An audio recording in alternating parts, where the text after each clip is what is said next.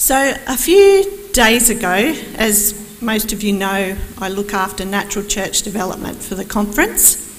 I had a profile come from the head office of NCD, which was a compilation, or it was all of the churches in North New South Wales who have done an NCD survey over the past 4 years, and it just shows us over all of North New South Wales the results. And there was a couple of little things there that made me a bit sad. There's 2 questions there. One is, I am enthusiastic about my church. And the other question is, I firmly believe that God will work even more powerfully in our church in the coming years. Now, both these questions come under the characteristic of passionate spirituality. The score on both these questions has gradually dropped over the past 10 years and in the past 4 years significantly. On the flip side, however, we pulled data out of that and just asked that question of the people under 30. And those same questions for the under 30s has actually increased. Apparently they are much more faithful and enthusiastic than us over 30s. And this kind of has weighed on my heart a little bit. I thought, what's going on here? Are we not the leaders and the mentors of these young hearts and minds? What are we doing with our youth? They grow up with enthusiasm and excitement, dare I say, see that we need maybe a fresh perspective or even some change. But by the time they turn 30, they've either left the church with frustration or they conform to what we want. It's disappointing and discouraging. I find that it's sad that our youth are leaving the church, and I'd love to find a way that we can keep them. And I know a lot of you agree with me. Our millennial generation are doers. They are the hands and the hearts of Jesus. They're not afraid to go out and change the world and speak up against injustice. Actually, do any of you remember being like that when you were young? Do you know why you are in church today? Is it because you love God and He has called you to be here? God has called each one of us to be here and to serve Him. Not just Ben and Lizette, but each one of us that is here today.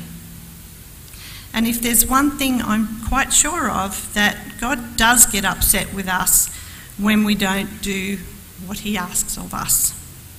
So we're going to spend some time in the Bible talking about that today. So if you have your Bibles, I encourage you to open it to Matthew 25. Matthew chapter 25. And I'm going to read about the parable of the talents, or the loaned money. So we start at verse 14. So if you have your Bible, well, don't know if it's going up on the screen or not, but that's fine. I'd like you to open your Bible. So starting Matthew chapter 25, verse 14. Again, the kingdom of heaven can be illustrated by the story of a man going on a trip.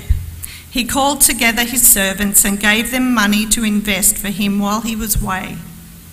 He gave 5 bags of gold to one, 2 bags of gold to another, and 1 bag of gold to the last, dividing it in proportion to their abilities. And then he left on his trip. The servant who received the 5 bags of gold began immediately to invest the money and soon doubled it. The servant with the 2 bags of gold also went right to work and doubled the money. But the servant who received the 1 bag of gold dug a hole in the ground and hid the master's money for safekeeping. After a long time, their master returned from his trip and called them to give an account of what they had done with their money. The servant to whom he had entrusted the 5 bags of gold said, "Sir, you gave me 5 bags of gold to invest, and I have doubled that amount." The master was full of praise. "Well done, my good and faithful servant. You have been faithful in handling this small amount, so now I will give you many more responsibilities, and let's celebrate together." Next came the servant who had received the 2 bags of gold with the report, "Sir, you gave me 2 bags of gold to invest, and I have doubled that amount."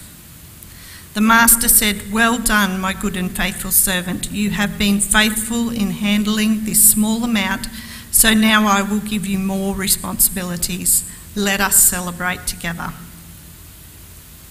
Then the servant with the 1 bag of gold came and said, "Sir, I know you are a hard man and harvesting crops you didn't plant and gathering crops you didn't cultivate. I was afraid I would lose your money, so I hid it in the earth, and here it is." But the master replied, "You wicked and lazy servant, you think I'm a hard man, do you, harvesting crops I didn't plant and gathering crops I didn't cultivate? Well, you should at least have put my money into the bank so it could have earned some interest. Take the money from the servant and give it to the one with the 10 bags of gold. To those who use well what they are given, even more will be given, and for those who have and they will have an abundance.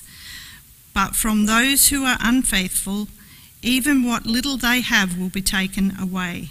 Now throw this useless servant into the outer darkness, where there will be weeping and gnashing of teeth." In this parable, the master divides the money to each servant according to their abilities. No one was given more or less than they could handle. So this is a story of stewardship, but don't think of it just as money. Although they use money here as an analogy, it is much, much more than that. It's about receiving something for free and then our response to how we use it or not. So God wants us to serve him not just with our treasure, but with our time and with our talents as well. Now that last guy was judged pretty harshly for being selfish and self-centred. He hid and ignored his gift, and yes, it had been given to him for free, but he did nothing with it. He was happy to accept it, but he didn't want to use it or make it grow. You can see by the master's response that he was not happy. In fact, very angry. So let's turn over to Mark chapter 11. Mark chapter 11 and verse 12. So Mark chapter 11, verse 12.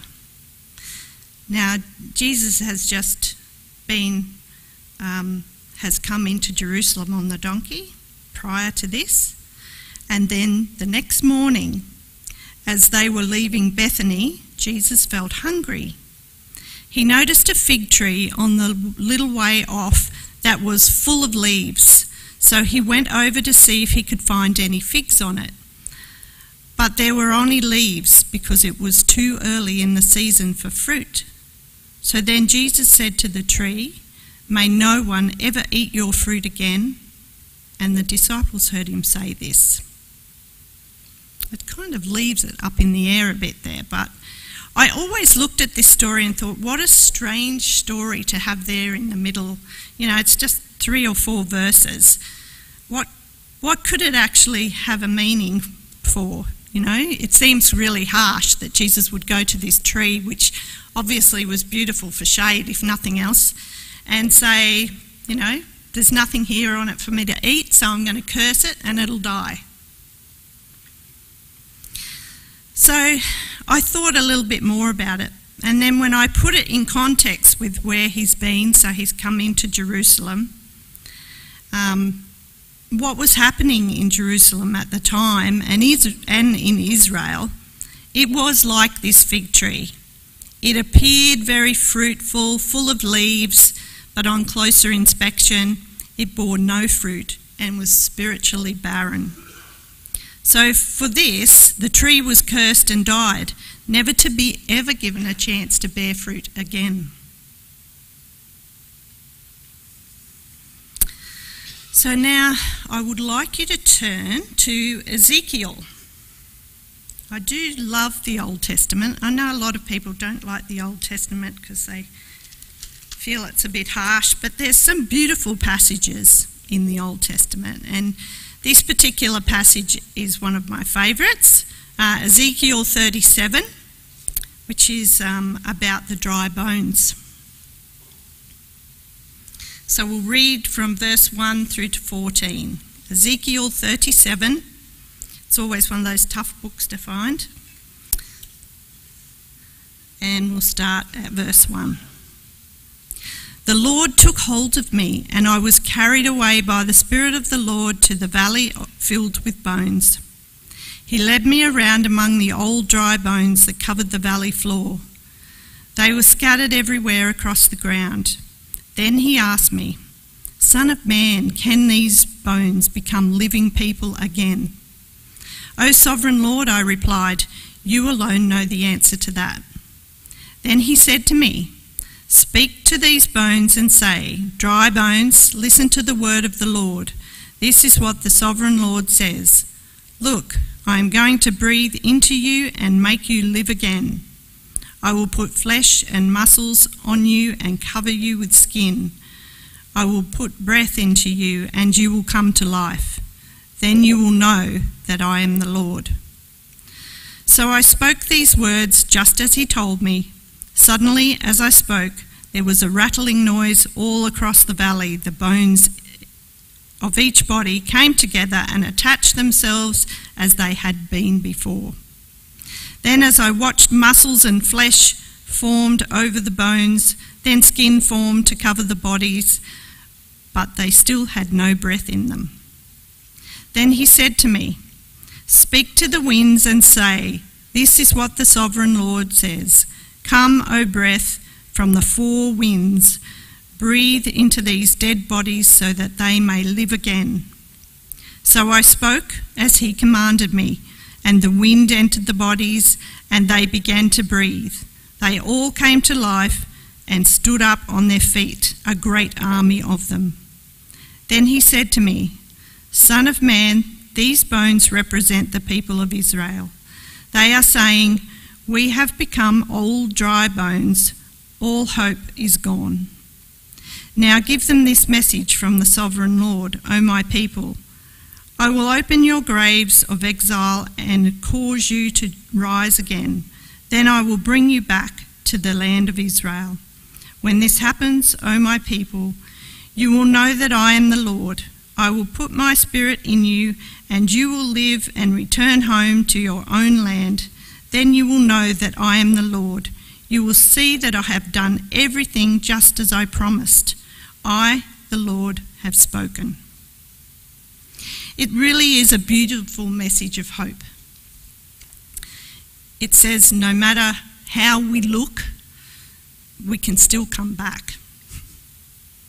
Ezekiel was a prophet to the exiled Jews in Babylon in the 6th century BC, and most times he pronounced God's judgment. But he also had the chance to proclaim the promises and messages of hope. And this passage is a beautiful message of hope to a spiritually dead nation. I just love verse 1 where it says that the Lord took him by the hand and the Spirit of the Lord carried him away. Just the phrase alone makes me feel so loved and so special. Imagine an experience like that. How would that make you feel, to be taken by the hand and carried away by your Lord? I dream almost every night. It's a bit tiring sometimes, Some are very silly and I quickly forget them, while others linger on my mind as if there's some kind of message in it for me. I tend to write those dreams down and I'll pray about them, and sometimes I will share them with others. But this, for Ezekiel, was something else. It almost appears as if he's really taken to this place, looking over this valley of dry bones. The fact that he says that he was taken by the hand gives me the impression that it was more than just a dream. I'm a very visual person, so pictures and imagery are a way that I can remember things. And when I imagine this scene, I feel that this valley of bones or bodies was probably not an uncommon thing when you read of the countless battles that have been fought in the Old Testament. A valley of bodies or bones was probably not an uncommon thing to see. This valley of bones, however, was described as scattered to the point that it was hardly recognisable as being human bodies. So when the Lord asks Ezekiel, can these bones become living people again? To him it must have seemed impossible. But then Ezekiel's answer clearly shows that he knew that nothing was impossible with his God. What makes that miracle even more amazing is that he was gathering those bones, each one to its right place, the right body in the right place, even though it was scattered beyond recognition. Then in verse 4 to 6, it's the Lord's promise to Ezekiel and to Israel. And then in verse 7 to 8, Ezekiel is doing what the Lord asked of him. No question, just did it. There's one last thing that is required, however, for these bodies to be made alive. And in verse 9 and 10, he's asked to speak to the winds, which he does, and they all come to life. The wind or the breath is an image given in the Bible that represents the Holy Spirit. A force that is powerful, but it cannot be seen. But we can see its effects. Sometimes the wind can feel good, like a cool breeze after a hot day, or sometimes it can be fierce and frightening. But after this, the Lord does as he always does. He explains what all of this meant. That it was a message of hope for the hopeless, of restoration, of new life. When we read through Acts, we can see that the church did not start to grow until the disciples were empowered by who? The Holy Spirit. In this situation at Pentecost, the Holy Spirit was also described as sounding like a rushing wind. Not a rushing wind, but sounding like a rushing wind. The Holy Spirit was promised as our counsellor and our guide. So he's already here. He came when Jesus went to heaven. When the Holy Spirit works, there is movement, there is excitement, and there is growth. He gives us motivation, he gives us energy, and the ability to do whatever work is given to us. So, if he is here, what are we sitting here waiting for? What are we expecting to happen before we jump into action? Of course, the Holy Spirit will only come in where he is invited. And it is up to us to bring him in, into our lives and into our church. Without him, our lives, our homes, our church is like that valley of dry bones. When we are in the valley, we have feelings of hopelessness and despair. We lose faith and we lose enthusiasm. And we may try to pick ourselves up with other things, with our family, with people, but although we love them, they cannot make us whole. The life or the breath only that comes from one source can make us alive, the breath of the Spirit of the Lord. So what are we waiting for? Are we waiting until we're better Christians? The Bible's full of imperfect people who used whatever they had at the time to answer a call from the Lord. So my challenge to you today is to invite the Spirit into your life and to come alive as he promised we would.